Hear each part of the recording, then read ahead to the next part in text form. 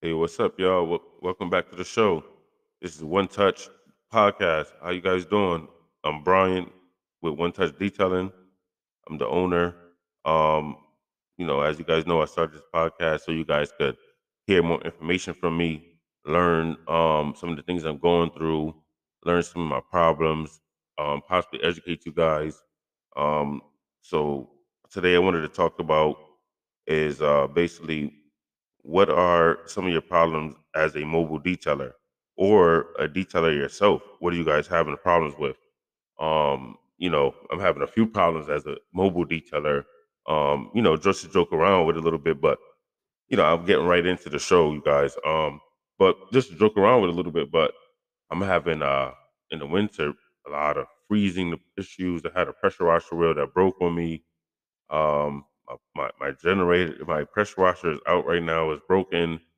Uh, it's got clogged up. We'll get more into that in the show, but what are you having problems with as a mobile detailer or a detailer yourself? Also have a couple of problems else I'm going to list down more in the show, but just wanted to bring that back up so you can hear the topic one more time. What are some of the problems you guys are having as a mobile detailer or a shop detailer? So let's get into it. So one of my problems as a detailer that I'm having is basically consistency with phone calls. I get them to ring. It could be maybe 1, 2, 3 days, 4 days. The phones could ring crazy, or maybe one particular day the phone could ring crazy. The next 2 days, no ring. Yes, I'm getting bookings, no problem, but I'm not having a consistency with a phone call ring. You know, which is not a real big problem with me, but I want to change that and make it better where my phone is constantly ringing. Not too much ringing where it's aggravating me and annoying me, but more ringing where I can get more phone calls, more bookings, where I can grow my business so I can get an employee and get an extra van and other things that we want to do in business. Um, so that's the problem that I'm having as a detailer, period. It's just something I want to get over. I want to fix, and I'm having a problem just not getting the consistency that I want. I get my phone to ring days. Like I said, I get 4, 5, 6, 7 calls in one day, or 2 days or 3 days. The phone will be ringing. Then we have those days maybe no ringing. No problem. I guess maybe it's just business, but I have to figure out, what can I do to fix that?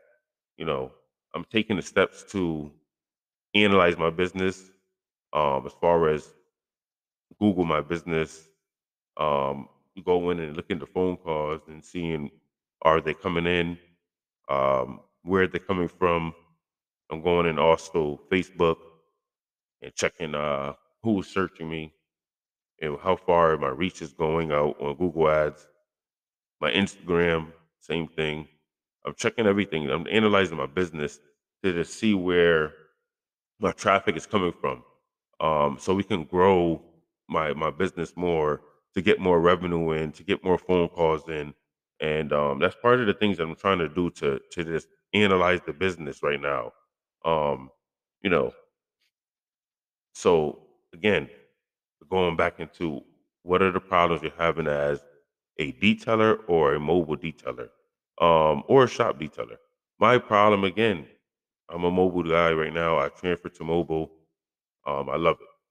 But my problem I'm having here now is we're running into a lot of water issue.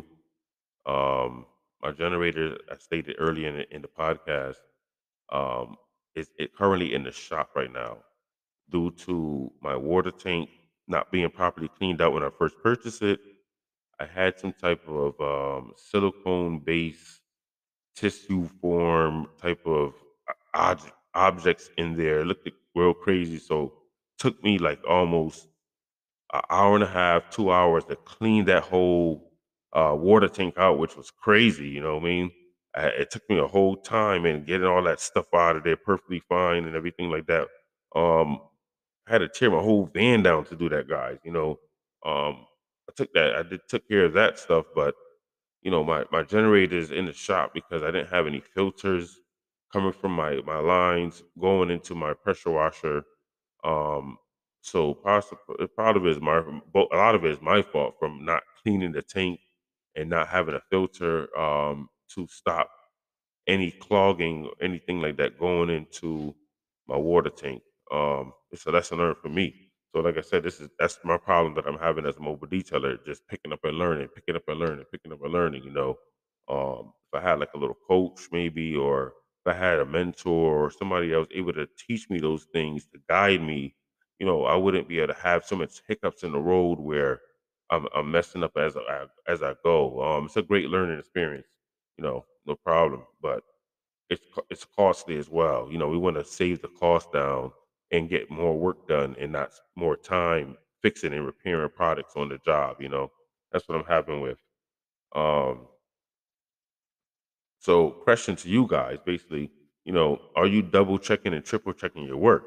You know, a lot of us are rushing to get to the next job, but we'll have a customer call them back or call them the next day because they're not simply going in and just double checking the work. You know, it easily takes you 5 to 10 minutes to just double check your work. Or what I do is I triple check my work while I'm working.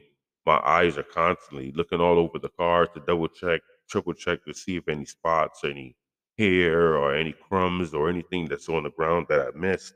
I can just quickly go over because I'm double checking and triple checking my work. You know, another thing, you know, I want to get into. Like I said, these are questions for you guys. Are you guys having trouble with? Or you guys listen to your customer feedbacks and reviews? You know, some people get a good reviews and don't have any trouble with, but um, are you guys listening to your customers? Are they telling you, hey, I think that you should try this method, or hey, this is going on that you should maybe do this, or you know, it could be a positive review, you know, and you take it and run with. Or are you guys just listening to your customers and taking that into consideration and changing up your business and trying to flow with what your customer told you? Are you guys really doing that? You know, um, that's one of my questions that I really have for you guys. Maybe you guys can drop a comment if it leads somewhere for you guys to do so. Um, you know, and we're going back to this again. Also, what are you guys doing to fix and solve the problems? You know that you're having. You know, I said we're analyzing our business. You know, that's what I'm doing. But are you guys what else you got what else solutions are you giving yourself to solve the business? Are you taking the time to sit back and say, "Hey, what's going on with the business?" You know, should I game plan this thing out? Should I look at it from the outside? You know, I don't know if some people have employees, don't have employees. Um, but take a look into your business outside of it and try to just see and figure out what's going on. You know, mentioned the Google, if you have Google, the Facebook, the Instagram, the Yelp, the list goes on. Your website, you know, how are you marketing? Um, the way you present yourself. The list goes on, you know. So you have to ask yourself, you know, what do you really want out of this business? You know, do you want to be growing your business, or do you want to be down low or in the middle with the rest of these detailers? You know, you could be up top here with the not I don't want to say up top, but on Google, I want to on Google you could be in a higher rating on Google than a lower rating on Google by doing certain things correctly. Showing up on time to your appointments, being customer friendly, making sure your website is everything is spelled correctly, everything is updated, you have the correct pictures, and all your pricing is comparable to other retailers. You know, you don't want to be too extremely high. You know, yes, we're in a competitive world and everybody's checking prices. You know, you can be a little bit higher, but don't go too out of the ballpark where they don't want to book you. You know, understand? Yes, it's okay to be different, but we have to understand that these customers are calling around, they're checking the prices, and when they see your price and say, "Whoa, this guy is extremely, extremely high," they want to they start to raise a red flag, and they start to look around, and now they want to ask why you're so high.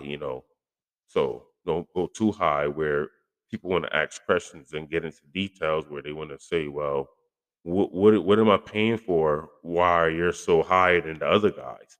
Because that's what you're gonna get out of it, which is not a problem, as long as you can fully go into a description of what do you do, what your job describes, and what products you use. Because some people want to know this stuff, which is pretty strange to some people, but some people want to know what products they use. What are you doing? Are you actually clay barring this car? you know, so these are the things that you have to do and understand. If once you get into this game, or if you're already in the game, or you're just looking to start up, or if you have your own business separate from detailing, these are the things that you want to look into and be careful of. So um, hopefully that stuff can help you out, man. But back to my stuff where I'm still having trouble. Is my website. I have to go in and redesign the website, and I did everything myself. Self marketing, self promoting, uh, website designs. I never actually created the flyers and things like that, but finding people to create my flyers and things like that. Um,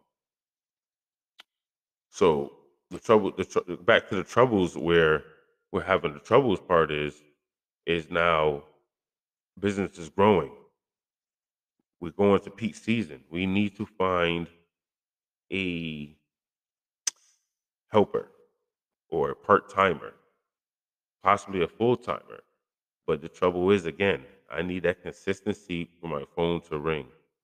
Um, the days when my phones are ringing, I'm losing on money because I cannot get to these clients within my day or within the next couple days because I cannot meet that time frame because I have other clients already booked because now my phone ring for those days, and when I have a slowdown, it's it's hard to get that phone to ring again, which is just how it goes, I guess. Due to the weather up and down, and it's still not fully spring here yet. I'm recording now, and it's only March, so just to give you guys an understanding of what day we're recording, because I have a recording and release date there. Um, but yeah, guys, what are some of the problems you guys are having as a mobile detailer or a detailer yourself? It's a lot of things that we could go on and go on and go on, but I'm trying not to drag out my episodes. I don't want to be too long. I want it to be something where you guys can listen to, get some input, and tune back in for the next one. So we're gonna cut it short there. If you guys have any information that you guys want to give me to talk about or to speak upon, or if you want me to recap something, just please send me a message. Or you can go to my website and send me a message there. And I'm really in tune with you guys. And like I said, I'm not really doing too much editing. I'm here to talk to you guys and speak with you guys. I'm gonna try to bring people on to the podcast. I'm also on YouTube. If you guys don't know, I'm on Facebook. I'm on Instagram. I'm on TikTok. So follow me, guys, please. And thank you. Tune back in for the next episode. And I appreciate you guys support. Thank you very much.